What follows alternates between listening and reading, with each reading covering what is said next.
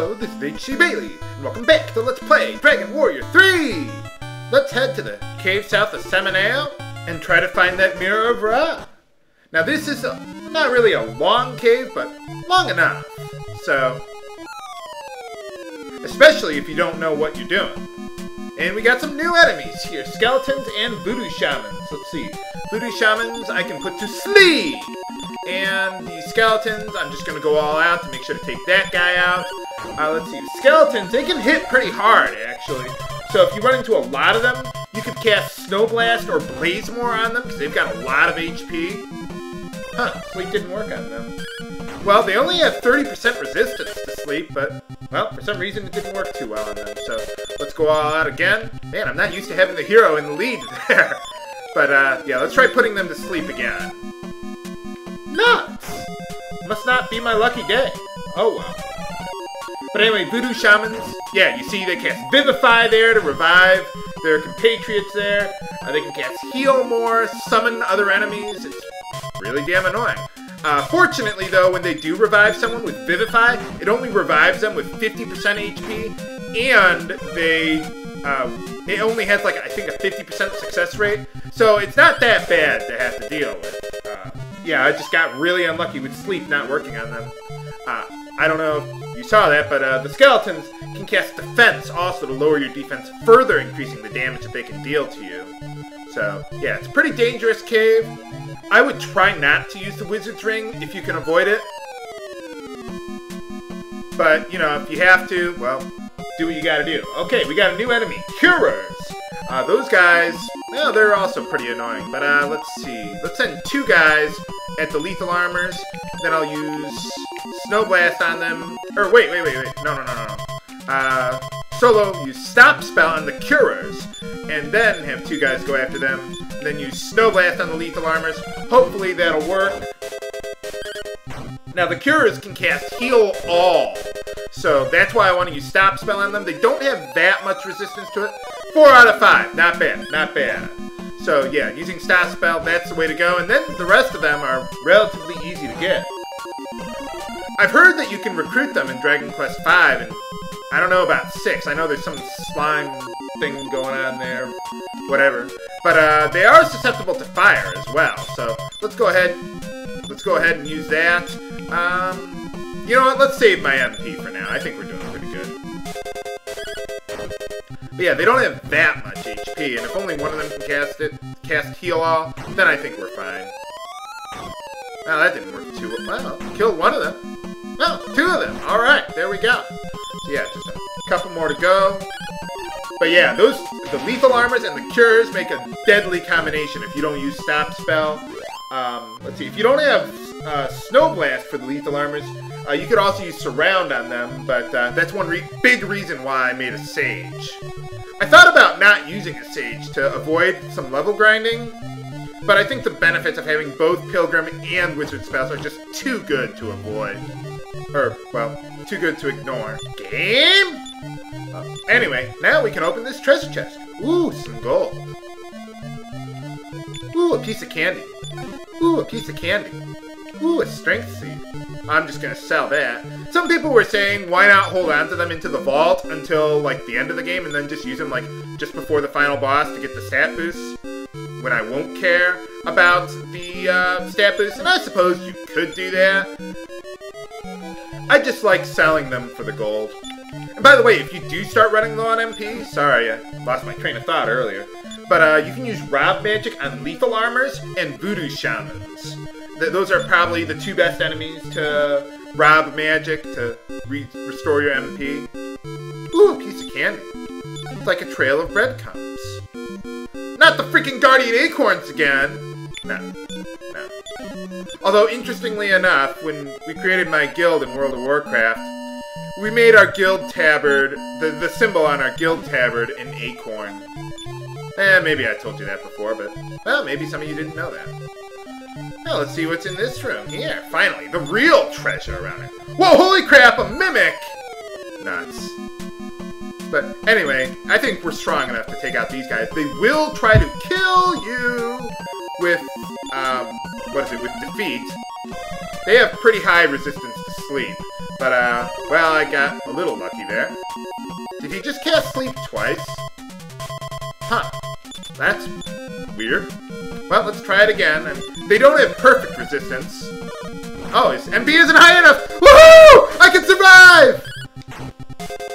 But, yeah, maybe I should try casting away. Yeah, I don't want to lose all my MP, but, whew! Yeah, we should be fine now. Oh, I guess he does attack 2 times per round. Well, there we go. At least we got him! We survived! And yeah, all those chests there, they are, they're all mimics, so, no, I don't think I'm gonna fight them. No, that would be a bad idea because they can kill you. So, okay, well now I'm gonna backtrack to about the stairs there and move on with the dungeon then. Okay, we're back, and on the way back, I actually gained a level for my sage at level 21. We learned the almighty By-Kill spell. It doubles your damage output for a single ally, so that's really good. It's necessary for killing some bosses, and if you have a wizard, you probably want to learn that at level 21 before class changing, instead of doing it right at level 20 like most classes would want to. But anyway, let's go drop down here! And grab this treasure! Yeah, that's how you're supposed to get over here. And in this chest we get the Mirror of Ra. Now, I could warp out of here, but, you know, I want to grab some other treasure around here first. There is one particular thing that I'm interested in. Oh boy, I'm starting to run low on MP here. If you absolutely have to, you could rob magic from one of your other party members. It's guaranteed to work if you use it on your own party members. Just like if you were to put one of your party members to sleep if they were afflicted with chaos. But I mean, this chest we get the animal suit? Well, that's completely useless. Okay, well, I'll meet you back down by the stairs below that I passed up there a moment ago. Okay, I made it back here, got a little bit of my MP, actually by fighting the one enemy that I haven't demonstrated here yet, Terror Shadows. You can, rob magic from them. And, did I show these guys off earlier? I forget, but I'm going to show them off again. The way you can defeat these guys, not so much defeat them, but, well, actually you can't. You can cast defeat on them. I would actually use beat, though, because you probably haven't gotten defeat yet. They have really high defense, so you want to put them to sleep.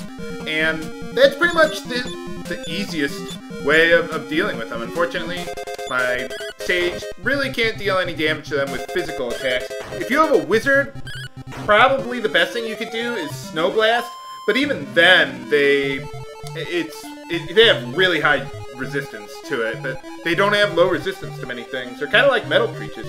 They can also use Sweet Breath on you. That can be really annoying. But, well, fortunately, they didn't use it on me. So, there we go. And here we get the Stone of Life. If I recall correctly, I'm not 100% sure how it works. I think if you have it in your possession and you die, or you would die, like from an instant death spell, the Stone of Life will save you from dying, or something, or maybe it puts you at 1 HP. I'm probably thinking of another game that has a similar effect. And here we got another new enemy, Terror Shadow, finally. Nuts! Nuts! They ambushed me! Well, this is why you want to cast Stop Spell on them. But, well, they got the jump on me. Nuts! Let's see. Let's use... Oh, now I have to use Stop Spell. If I have to, I'll use the Wizard Ring, but I'd really rather not. As you can see, they got plenty of MP, so I could... what is it? I could use Rob Magic on them to, you know, get some MP back, but... Ow! Yeah. Wow. The rest of the treasure here isn't important, so if you are low on MP like I am, you could just say, you know what, screw it, I'm getting out of here.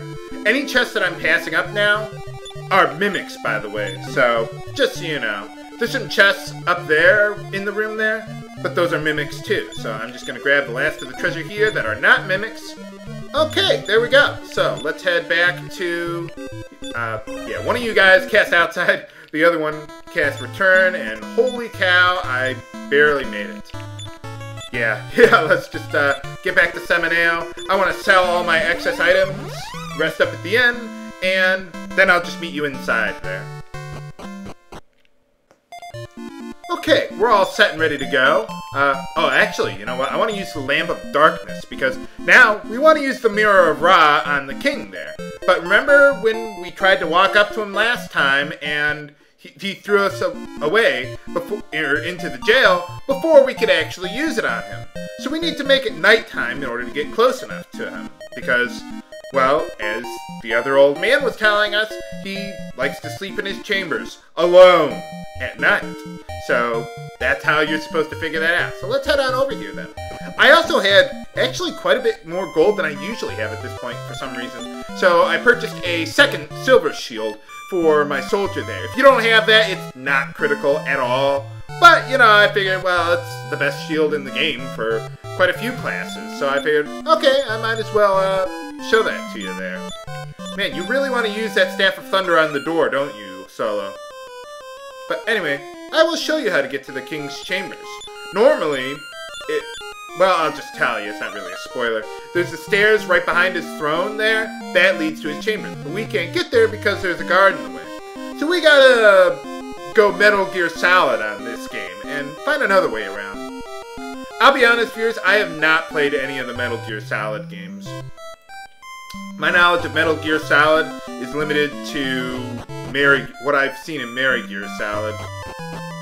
And from what I've played in World of Warcraft with the Rogue, stealth just really isn't my thing. Now anyway, once you get up to the roof of this tower, you fall over here! And there you can get to his chambers. So, yeah, a little tricky there, but I like it. How's it going? Oh, okay. Well, let's use the Mirror of Ra to reveal your true colors! I knew it all along! Oh, hey, it's one of those gremlins from the last game. He's never gonna let us get out alive! For boss time! The leader of all internet trolls! I will kill you all at last! No. But actually, this guy has a lot of resistance to elemental spells. So what you want to do is use our new By-Kill spell. Yeah, look at that damage! Holy cow! He can also get critical hits on you, so you gotta watch out for that. Try to keep your HP high. Well, there we go. That was enormously easier than I thought it would be. You can also win, I think, a unique sword from him, like a Thor sword or something like that. I don't know. But, well, you can. It's really rare, though. But for defeating him, we get the Staff of Change. What can we do with that? What can we change into with it? What does the old man want with that stick anyway? Sounds creepy. Find out next time on Let's Play Dragon Warrior 3! This is HC Bailey, signing off. Have a good day.